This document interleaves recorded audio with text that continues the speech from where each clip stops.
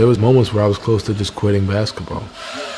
To go from throwing in the towel, like just, this isn't it, there's no way I'm gonna make it, to crying nights. Now I'm at a point where I understand who I am a little bit better, I understand the life I have, but when you look back on it, in the moments I do, it's still crazy, you know, to even be here.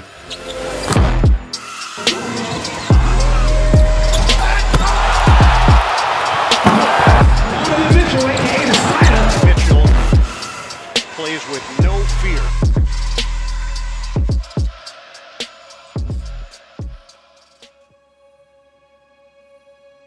When he was born, of course, that's very special to any mother. We had this Fisher-Price hoop. It was like red on the bottom, and then blue, and then like a white rim or something. And he would go in and, you know, take the ball, and all I would hear was like thump, thump. That was the rim coming down, not realizing that was just another intro to where he was destined to be. The first thing I remember is like a little ledge that's like right there, like an archway. And every time I ran by it, I would just slap it. Just have it, two hands, one hand, act as if I was dunking. Mama cleaned the house. We were all short, so none of us could clean the archway. So all you saw was like these black marks on the wall. The next thought would be my mom telling me I'm going to private school and having to leave all my friends for the first time. And, you know, going to a school where you're one of the few black kids. I never experienced that before, never been in that setting. Changed me and changed my life. I didn't have a lot of money. You know, I went to private school. I was fortunate, you know, to go to those schools. But you know, it's hard being one of the only kids who doesn't have money. If I ripped my pants, maybe I'd be able to afford another one, or unless we sacrifice a meal or sacrifice something.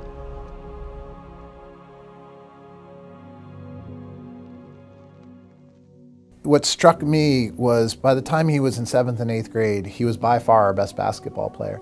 And kids go in two directions at that point. They can say, I'm going to shoot 40 times a game in my 8th grade basketball game. Or they're team players who pass the ball to their friends who know that they might be able to take the shot, but they're not going to because they want to include their friends. That was Donovan. Practice Whack Park in Harlem. It was myself, my teammate Eric, my teammate Brandon. We all dunked for the first time on the same day in lap lines. Crazy. I don't know how that happens, but that was our first time ever doing it. I was the shortest one, so it was most impressive when I did it. I remember back in the days when the All I cared about, like I said, was just playing basketball. So I'm in boarding school my 10th grade year. My mom, you know, she always sees things ahead of time. So she told me that, you know, I was acting out of character, not being the same humble kid, just kind of getting out of my element. And she had warned me that God's gonna make you recognize that you have to, you know, be the same kid you always been. Didn't listen. A week later, I break my wrist in a baseball game. I miss out on a whole summer of AAU, and this is when rankings are huge. Every time I Google my name, it'd be like, oh, this kid is good, but we're not sure if he's good enough. He can't shoot. All he does is dunk. He's athletic. That's it. Fortunately for me, it fueled me, you know, all the negative stuff. And now it's like this fire, like it's just starting to build and build and build. Number 21, Donovan has announced he is attending Louisville University. I had gotten a text, and it was like, we'd love to offer you a scholarship to play at the University of Louisville. This was right before I'm about to play a game. And I was basically like, this is so crazy. I was thinking just about college. How do I get my degree in 3-4 years, and hopefully after that, make it to the NBA. I shoot sometimes on weekends at 1 a.m. You know, when there's college parties and you understand that your other players and your teammates are out, so you go shoot. Caught myself one night, I was walking back from the gym and the song 30 for 30 came on. And I texted my mom and dad and was like, I will never have to work again. I wasn't talking about the NBA, I just knew I was gonna just make it somehow, in some way. I didn't know how, because there was moments where I was close to just quitting basketball. That jump from high school to college, I think, is huge. And there were moments where I was like, this isn't it. We had played Virginia the game before. We got killed. I was benched for the game against Indiana in the Pacers Arena. All the scouts going to be there.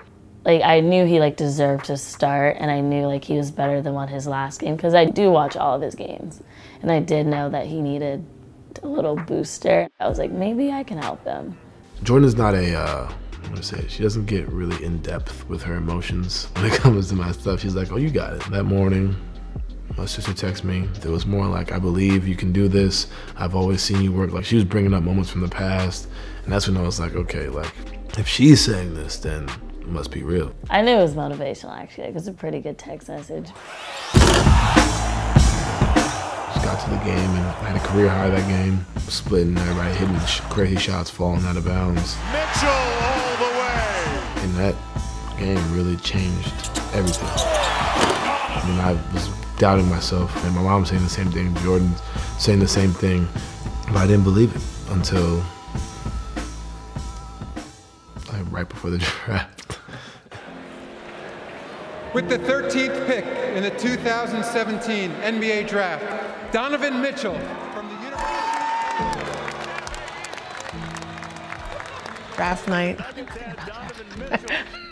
It was all brand new to me. It's just one of those things where it doesn't feel like you're there. Then when you hear your name called, I was also happy. An organization that I love.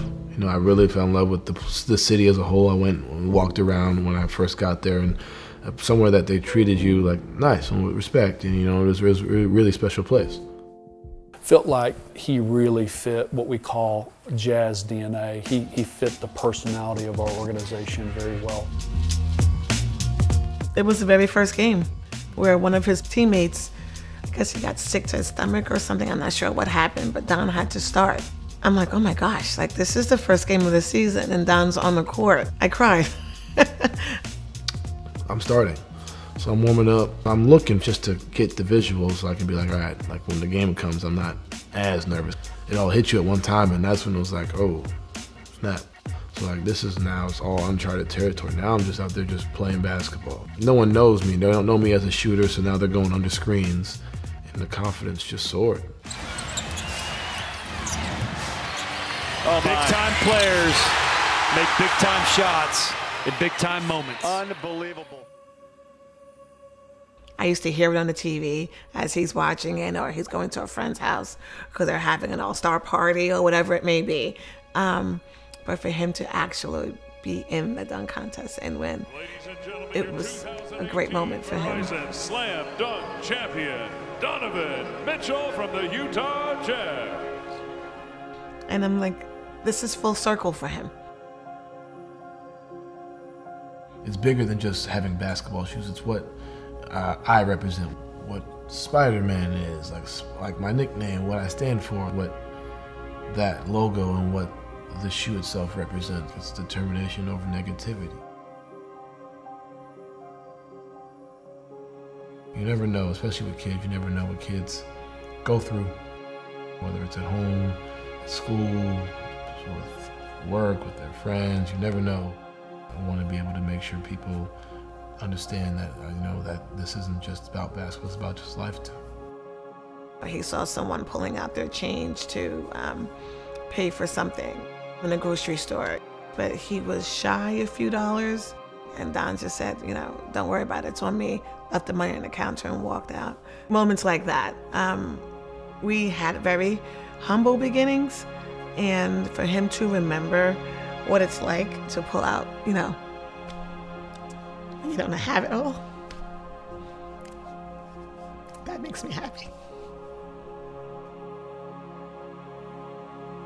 I finally realized the impact I had.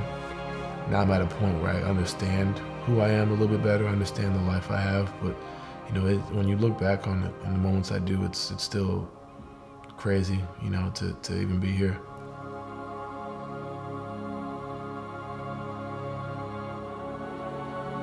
There's going to be trials and tribulations, and it may happen next year, but I think going through what I went through this year, I think it really helps me It really helped shape me in many different ways. There are times where I thought, man, maybe this is just a one-year thing, remember, like a one-hit wonder, and that's it.